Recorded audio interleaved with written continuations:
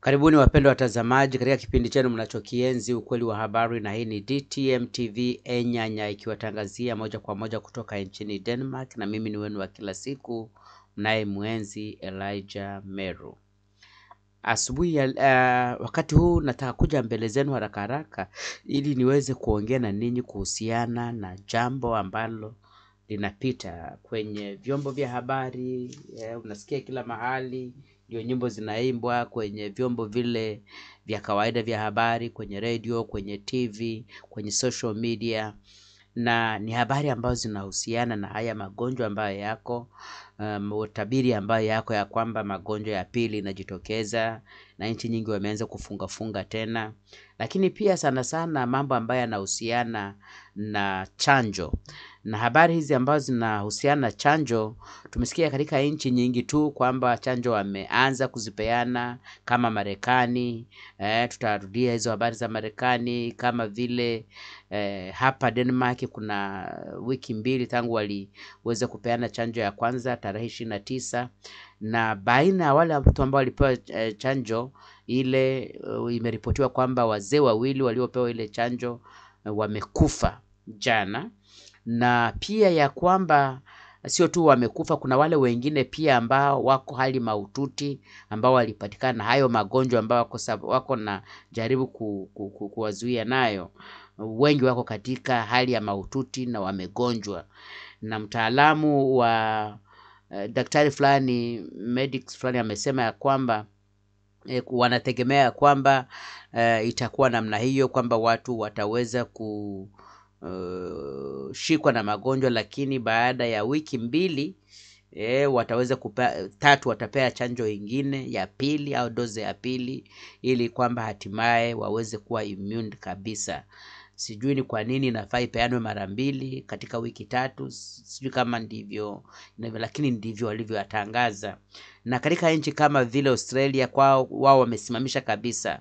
Waziri wao mkuu amesema ya kwamba haiwezekani, kwa sababu walijaribu kuweka hiyo dawa yenyewe na ikapatikana ya kwamba wale ambao walipimiwa kwa dawa yenyewe walienda kupatikana ya kwamba wakipimwa ukimwi wanapatikana kwamba wako na ukimwi sasa hata kama hawana.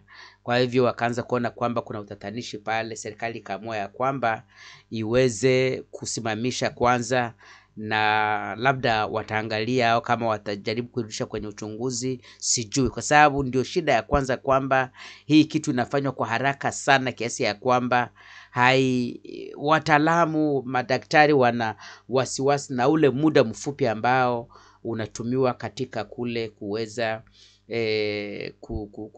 kuiandaa hii chanjo.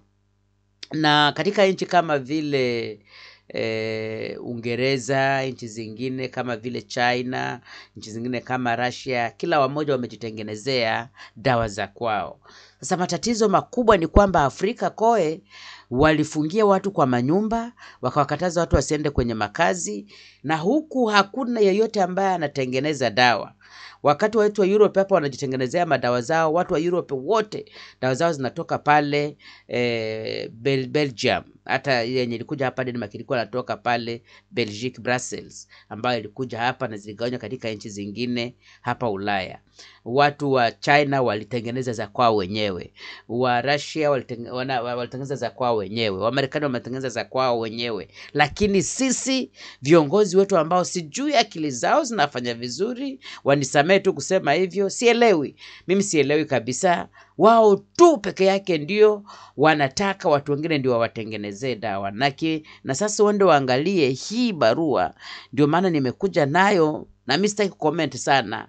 Ni barua ambayo inaonyesha ya kwamba dawa hii fulani ambayo imepeanwa, kwamba hii dawa ipeanwe tu katika nchi za Afrika zote isipokuwa zile nchi za North Afrika kama vile Egypt, kama vile Libya, kama vile Algeria na Tunisia. Hizo nchi ambazo ziko ndani ya Afrika, Morocco, ambazo ziko na Waarabu. Hizo nchi peke yake ndio zenye haziko hapa, lakini zile nchi zingine zote kuanzia kwa Angola, Benin, Botswana, Burkina Faso, Congo, Sierra Leone, Somali, Sudan, South Africa, Tanzania, Togo, Uganda, Zambia, Zimbabwe, Malawi, Kenya, Tanzania, zote hizo nchi zote zile zinaitwa za Sub-Saharan Africa, zile nchi ambazo ziko na watu weusi, zote ndio wanasema zipewe. Lakini hapa kunaona kwenye kumezingirwa na rangi ya orange au orange color, wanasema kwamba dawa hii isigawanywe USA ambao ni Marekani, Canada, na isigawanywe katika nchi za EU, European Union, hapa Ulaya kwenye tupo. Sasa swali ni kwamba kwa nini dawa itengenezwe yenye itagawiwa watu wengine isipokuwa watu wengine? Sasa haya ndio maswali ambayo inanifanya mimi nishangae tu. Haya ndio maswali ambayo yananifanya mimi nijiulize kwa nini jambo hili. Na ukitaka kujua majibu, kuna maneno fulani hapa ambayo yanatupatia kidokezo na ambayo ningependa kwa pamoja tuweze kuyaangalia. And if I don't warn you of what the consequences are, and you continue in what you're doing with no desire even to change because you think you are living right, this enemy is a scientist of evil.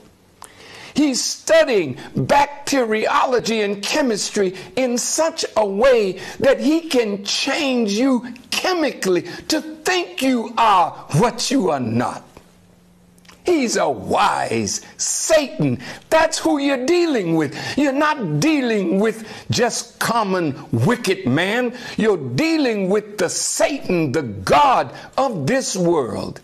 And he's after you, black man and woman, to take you down with him when he goes. Let's take a look. First we've got population. The world today has 6.8 billion people. That's headed up to about 9 billion. Now, if we do a really great job on new vaccines, healthcare, reproductive health services, we could lower that by perhaps 10 or 15%.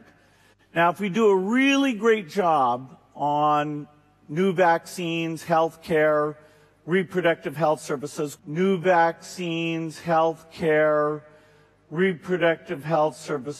could lower that by perhaps 10 or 15%. They deserve to get this vaccine first.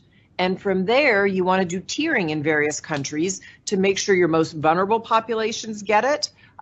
In our country, that would be blacks and Native Americans. And if you are black or African American and you're listening to this, you need to know the truth about how you are being targeted for extermination. You and your children and your grandchildren and your parents, you are all being targeted for extermination. Now, to some extent, we are all being targeted in different ways because there is a depopulation agenda that wants to reduce the entire global population to about 1 billion people. But it seems from observing the way they're doing this, they sure do want to get rid of black people first. And they're actively doing it. It's happening right now. It's right under your nose. Most people have no clue that it's going on. And the scientific community is working to exterminate you. It's the scientists. It's the pharmacology evildoers. It's the drug companies. It's the vaccine companies. It's the abortion providers. That's who's killing you. Over 6 presidents that have met with their joint chiefs of staff to plan a war in the Islamic world and to plan a war against black people and particularly black youth. And we're at the end of it now. The plan is to genocide and kill you all. Listen to me. Only 14% of the black community trust the COVID vaccine. Are you going to get the COVID vaccine? I don't trust it though. You don't trust it? What do you think? You didn't see the little app, the little thing on the online where people's face turning to the side and yeah. I just don't want to be the test dummy. What do you think politicians need to do in order to gain the trust of the black community? Do something to help the black community in real life.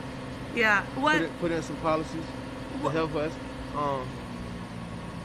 A lot of the government shit I don't be thinking is for us, period. Does it give you any encouragement that Barack Obama's willing to take the vaccine on camera? Nah. No? Because, you know, in reality, we blessed, like, certain people in certain opportunities get certain things. Like, what's that politician that had the little brown shit running down his face? Rudy Giuliani. He just said something about having celebrity status for his COVID-19 treatment. Yeah. So I think a lot of that happens in real life. Like if I go to the hospital here, they're gonna admit me fast. They're gonna get me faster than the normal person, which ain't really fair. So me seeing him do that wouldn't make me feel like, you know what I'm saying, I still want to do it myself. Right. But even though you are a celebrity, you don't feel like you would get any celebrity treatment with the vaccine? In the sense that, like, if you get into a hospital here... I wouldn't want to do that because, shit, people don't got what I got. They don't have that opportunity, so that ain't fair. Yeah. And people dying from that shit, you know yeah. what I'm saying? Kama unavyowasikia wanaongea hawa watu wa Mungu,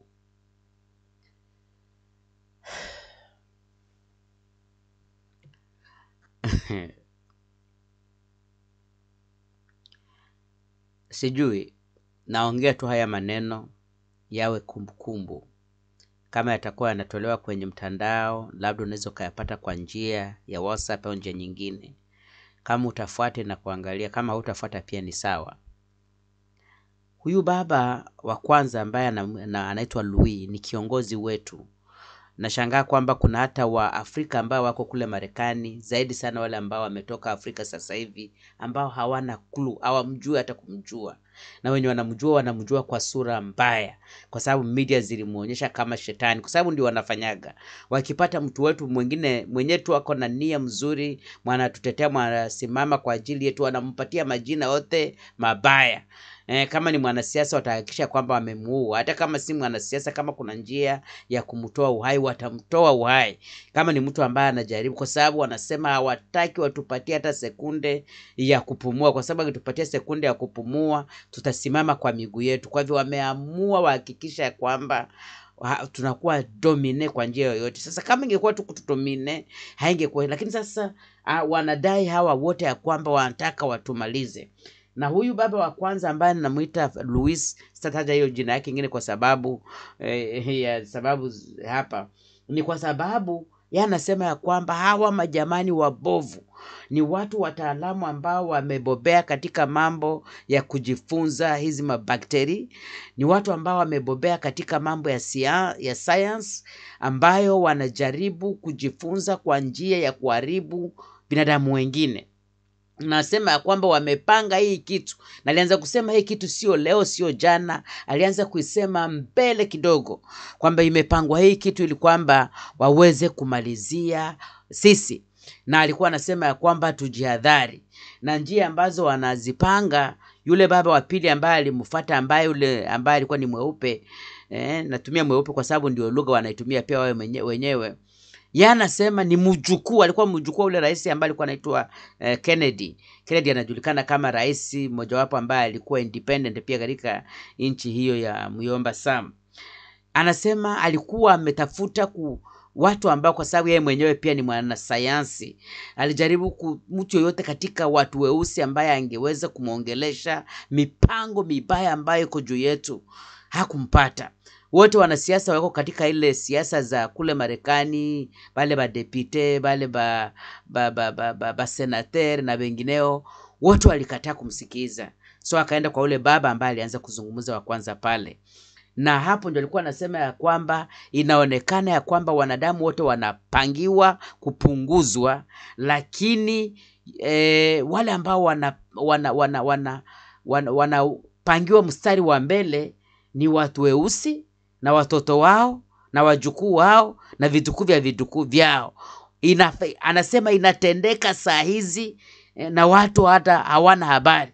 Na wanasema njia ambayo wanaweza kuzifanya nayo ameisema, na yule bwana Bill Gates ambaye mlimpata pia akiongea nyuma Farakan ya Louis, naye aliweza kuizungumuza. Anasema ya kwamba yeye binadamu wako wengi na wanaharibu hali ya hewa ya ulimwengu, wanaharibu mazingira ya ulimwengu. Na alipeana element zingine, lakini alizungumzia juu ya binadamu akasema kwamba binadamu sasa hivi wako bilioni karibuni 7 na wanaelekea kwa bilioni 9. Sasa wanajaribu kufanya kazi ili kwamba wapunguze binadamu, na akasema ya kwamba wakifanya kazi mzuri wanaweza wakapunguza binadamu kwamba 10-15 hivi. Na njia ambazo alizipeana, mnisikilize vizuri, ambazo Bill Gates alizipeana za kupunguza binadamu, ilikuwa mambo ya chanjo, ilikuwa mambo ya madawa, amesema vile na mambo ya zile vidonge za kupima uzazi. Yule ndugu wa mjukuu wa Kennedy yeye ameongeza pia mambo ya vile mambo ya kutoa, kupima uzazi ya kutosha mamimba. Mnasikia pesa zinamwangwa tu sana Afrika kwamba wanawake wapewe ruhusa ya kutoa mamimba. Constitution zote ambazo zinatengenezwa katika bara ya Afrika kwamba lazima hiyo haki ya kina mama ipeanwe. Mwanamke achague kama atazaa asizae. Lengo sio nini, lengo ni kupunguza sisi. Na sasa hiyo barua ambayo nilionyesha kwanza mwanzoni hapa, barua hii hapa ni barua ambayo inaonyesha kwamba ni njia mojawapo ya kuhakikisha ya kwamba wanapunguza binadamu. Na sasa huku kwenye tuko at least labda watu wako na midomo wanajitetea wanafanya nini, lakini kule hakuna. Kuna mtu mwingine mweusi pale alionekana akiwa anavaa t-shirt ya red. Na huyu ndugu alipokuwa anaongea alikuwa anaulizwa swali na mwanamke pale. Anamuuliza yeye ni superstar, ni wale ma celebrity. Anamuuliza, "Je, wewe utaenda kuchukua hiyo chanjo?" Jamaa anasema mimi siamini. Anasema hauamini na wewe ni celebrity, wewe ni mtu ambaye unajulikana kwa sababu nilifanya video mbele hii kitu ikianza. Nilifanya video kadhaa na nikawaambia kwamba hii kitu wanawatumia wale ma celebrities si kwa sababu wako wagonjwa, lakini ni kwa sababu wanataka waonyeshe kwamba hii kitu haina matatizo. Na mimi nakumbuka Bwana Obama akiongea kwamba ataenda apewe hiyo chanjo kwenye mkono, atapewa chanjo kwenye TV, kwenye watoto wakiona, ili aweze kuhamasisha watu kupewa hiyo chanjo. Anamuuliza ndugu, hata Obama akienda achanjiwe, je, wewe hautachanjwa tu? Bado anasema hiyo mimi sikubali. Nitajua na nini ya kwamba hiyo mnamdunga kwamba ni hiyo chanjo na sio kitu kingine? Au nitajua na nini kwamba hata hiyo shindano mnaweka tu kwa mkono na muingizi? Kwa sababu tuliona kama ni huko Australia tena njoo walijaribu kuonyesha kama wanamdunga yule waziri mkuu, lakini kumbe hawako wanamdunga chochote. Hata shindano yenyewe ilikuwa inaonekana ilikuwa ingali na nani, na shindano yenyewe ilikuwa inaonekana ilikuwa ingali na nani na ile plastiki ya kwake. Asa mambo haya ndugu zangu ni mambo ambayo yanahitaji majibu. Ni mambo ambayo yanahitaji majibu kuliko maswali. Na ndio ndugu akasema ya kwamba siwezi. Wanamuuliza sasa, na wewe uko na pesa unaogopa kitu gani? Anambia mimi kasi na pesa, kuna wengine ambao wanahitaji hawana pesa kama mimi lakini wanahitaji hiyo kitu. Na hivyo basi ndugu zangu ni mambo ambayo yanatisha, ni mambo ambayo ni ya kuogofya, ni mambo ambayo lazima tuweze kufikiria mara mbili, kwa sababu mimi siwaambii kile mtafanya, lakini ni jambo la muhimu sana kwa ninyi kuweza kufikiria lile jambo la kulifanya, kwa sababu tusipoangalia ndugu zangu, kizazi chetu kiko hatarini. Watu wengine wananiulizaga, wanasema hata mtu akikuwa wicked namna gani anaweza akamaliza watu wote. Kama nyinyi watu hamuamini, na waombeni tu muende sehemu inaitwa Marekani, muende muulize wale watu ambao walikuwa wanaitwa Red Indians. Mwende muwaulize kenye kiliwatendekea, mtaambiwa. Kama hamuamini, mwende huko Australia, mwende muulize watu walikuwa wanaitwa Aborigine, mtaambiwa. Kama hamuamini, mwende kwa hizo nchi ambazo wamezihepa, ziko ndani ya Afrika, lakini wamezihepa hawatazifanyia hiyo chanjo. Kwa hiyo ambao tumeiona pale chini kama Egypt, kama nchi kama vile Egypt, Libya, Algeria, Tunisia, hizo mainchi zilikuwa na watu weusi kama mimi. Wako wapi leo?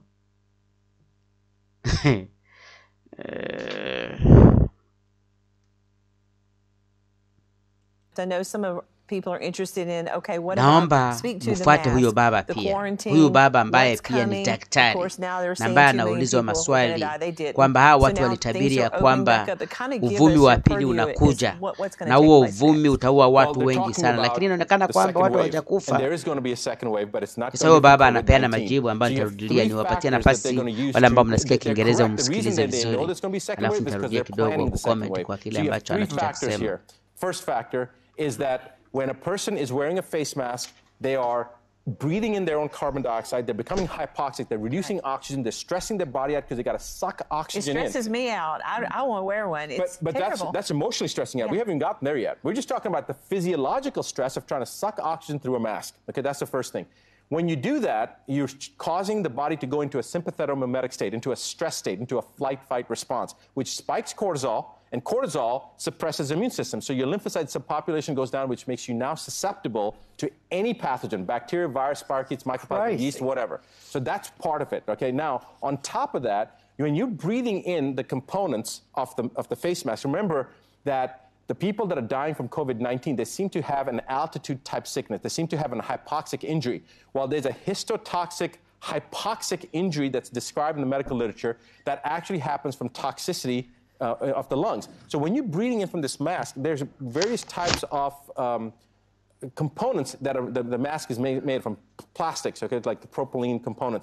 When you're breathing that in, the humidity breaks that component down until you're inhaling these toxic substances, now further making your immune system more susceptible. That's just from the initial portion of the mask. Now you come outside of the house, you're scared because you don't know whether you're going to get something. You're financially distraught. You're emotionally distraught. They've been keeping us away from our social circles, not from our families. So when you come out, your immune system's already susceptible to getting anything. That's the first factor. Now, on top of that, you've got the technology that's being rolled out, the 5G. Has nothing to do with COVID, but 5G has a tremendous impact on the immune system.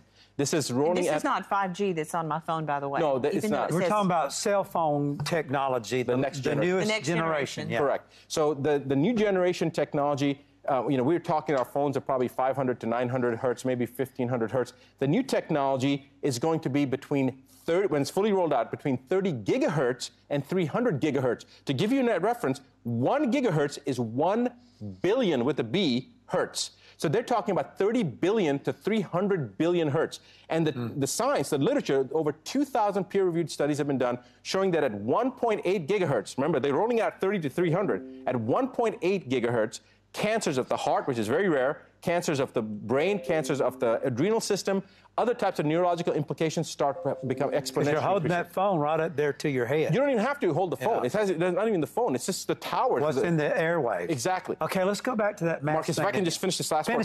That's the second thing. And then the third thing that's going to happen, and this is where the second wave's coming in, people are going to be in a frenzy to get this vaccine, whatever vaccine's coming out. And we can talk about specifics of the vaccine, but whichever people get the vaccine, that's the real danger. They get the vaccine, they're going to die. They're going to get sick. So you have susceptibility issues. You have the 5G making people more immune compromised, and then you have the vaccine. And that's going to cause a lot of people to die, and they're going to use that as a false flag to say, see, we told you second wave's coming. Now we mandate vaccines. And that's what we have to prevent. So people become empowered with the knowledge, knowing what they're planning, so that then the people are going to laugh at it. This is the same exact thing they tried to do with H1N1.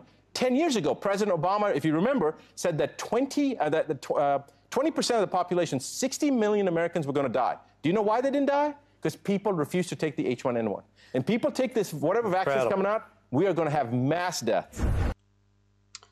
Ukimsikia huyo baba anaongea, unaelewa kwamba ni mtu anaelewa kile anakizungumzia. Na alikuwa anauliza swali ya kwamba ni vipi hawa watu walipanga na walisema ya kwamba hii uvumi ya pili itakuja, itaua watu wengi kama walivyosema, itaenda Afrika, itawamwanga, itawamaliza wa Afrika, lakini hakuna kitu kenye kilifanyika. Anasema wanajua, ni ukweli wanajua kwamba itakuwa kwa sababu wao wameipanga. Na amepeana sababu 3 kubwa ambazo zitaacha inafanyika. Anasema kwamba hizi mavitu ambazo mnavaa hizo peke yake ni njia ya kuwaletea hiyo magonjwa. Kwa sababu yeye kama mtaalamu anaonyesha kwamba wakati ambapo unafunga mapua kuna ile hewa ambayo unaitoa, na wakati ambao unaitoa iko suppose kuenda nje na ibadilishwe na hewa nyingine nzuri ingie ndani. Sasa ile hewa mbaya wakati ambapo umefunga mapua, hilo hewa kuliko itoke nje inarudia ndani, na ikirudia ndani inaharibu ile immunity, wale maaskari ambao ni wakuzuia wa kuchunga mwili wako na maataki za kutoka nje.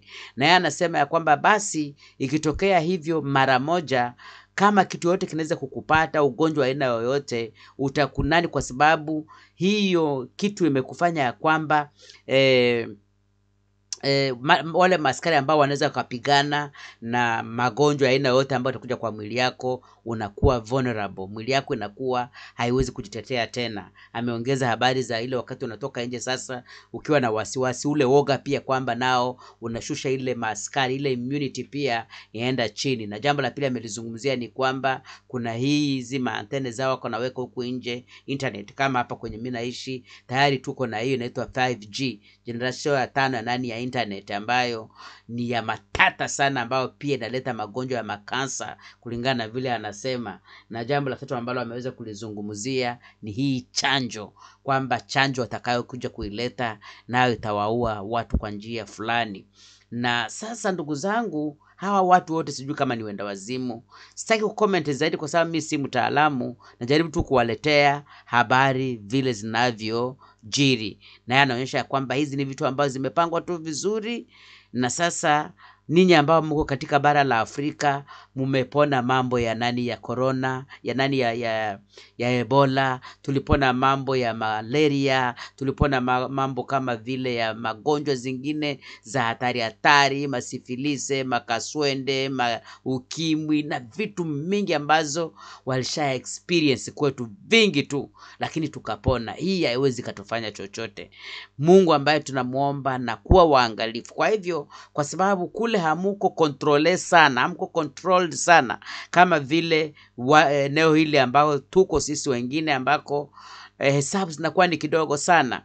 Nimekuwa nilisoma kwenye vyombo vya habari ya kwamba leo waziri wa mambo ya uchukuzi hapa alikuwa anasema ya kwamba ile passport ya kusafiri iko tayari njiani, kwamba huwezi utakupanda ndege ukatoka nchi moja kwenda nchi nyingine isipokuwa uko na hiyo. Sasa nchi nyingi Afrika watu wengi hawasafiri, na wale ambao wanasafiri hawatumii sana ndege. Ndege ni walifanyaga kuwa leaks kule kwetu, wakati huku kwingine ndege ni kama tu basi au treni, unajua. Lakini kule kwetu watu wengi wasafiri na mandege. Kwa hivyo hiyo kitu ambao watu kama hii hata wanaipanga kwamba lazima watu wote waweze kupata hiyo passport nyingine ambayo itakuwa inaonyesha kama ushapata chanjo au hujapata chanjo, ni mtakuwa mko safe. So ningewashauria tu watu tu kama inawezekana. Sina shida, tumeshapata chanjo za mingi. Kiangalia hata kwa mkono wangu sisi ambao tuko na chanjo, tushapata chanjo za aina nyingi tu. Chanjo sio shida, lakini shida ni kwamba hii ambayo inaletwa sasa hivi ina utatanishi tu mkubwa tu sana, na lazima watu tujiangalie na tufanye angalisho. In fact, katika nchi ya Ufaransa kuna mwanasheria fulani ambaye yeye ameamua kuenda kushtaki. Na yeye amesema ya kwamba ikiwa kuna watu ambao watataka, njoo huyu niwapatie msikilize kwanza alafu njoo. Amesema kwamba hata nimalize tu. Ikiwa kuna watu ambao watataka madaktari wanataka kuwadunga watu au kuwalazimisha watu kwamba wadungwe hizo shindano, yeye anasema ya kwamba wanataka kwamba hawa madaktari kwanza wasign form. Wasign kwamba mimi wa fulani ninamdunga huyu mtu hii shindano, chochote kikimtendekea mimi niko responsible. Na wao wanasema kwamba akikataa huyo mtu kusign hiyo kitu, na wao usikubali na wewe kudungwa hiyo kitu.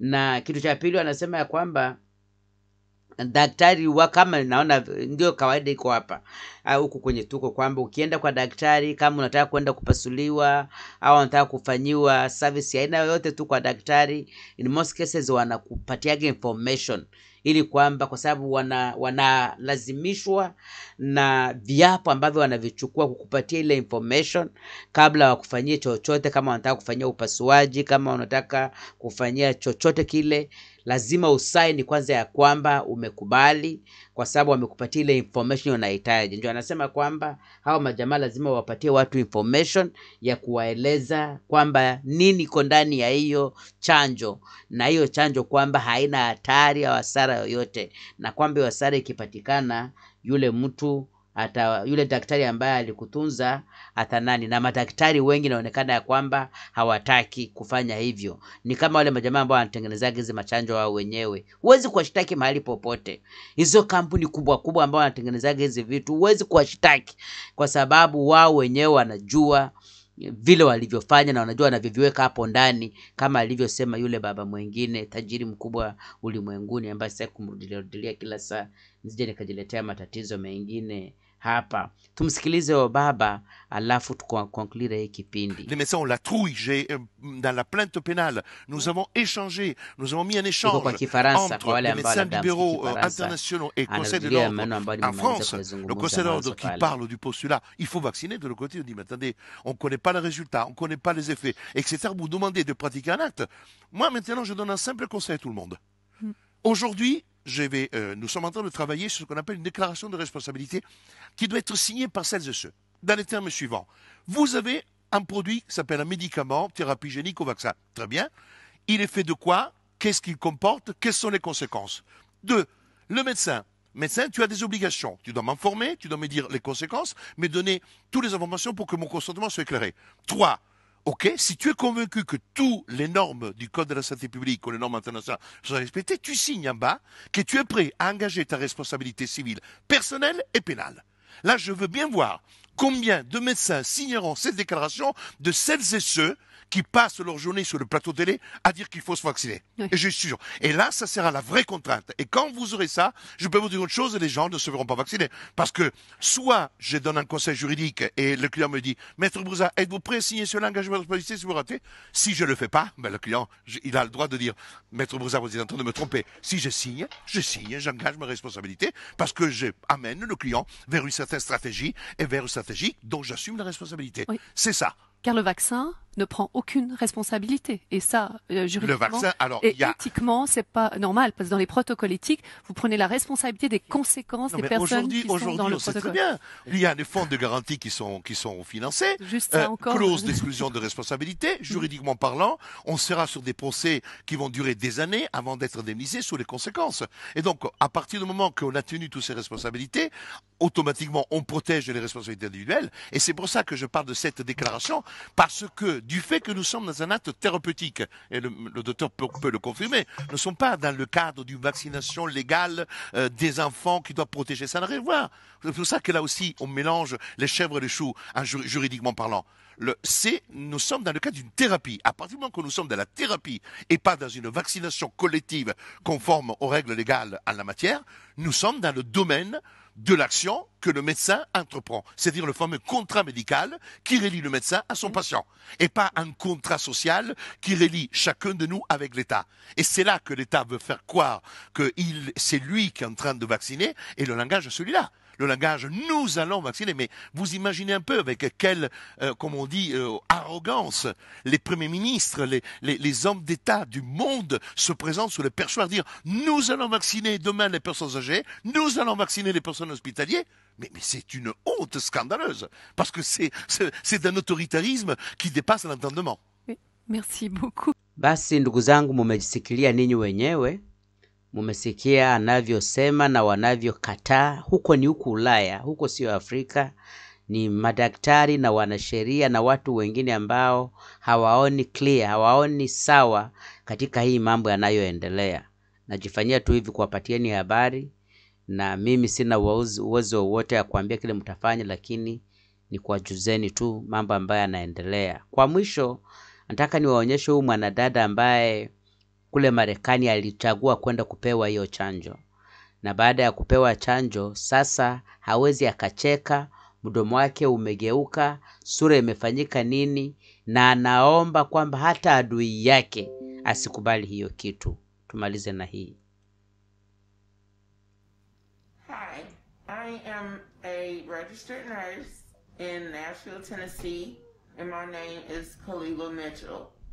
I'm reaching out to everyone about the COVID-19 vaccination. I recently took the COVID-19 vaccination. After the shot, I felt fine, but within 3 days, I went to the doctor because I had problems with my face. the whole left side of my face, actually. I have Bell palsy now. And as you can see, I can't smile. I'm trying to smile. I'm just getting embarrassed. But I just want everyone to know that I think this vaccination is the worst thing ever. And I would not give this to anybody, even my worst enemy. Please, America, they do not care about us. Do not take this vaccination.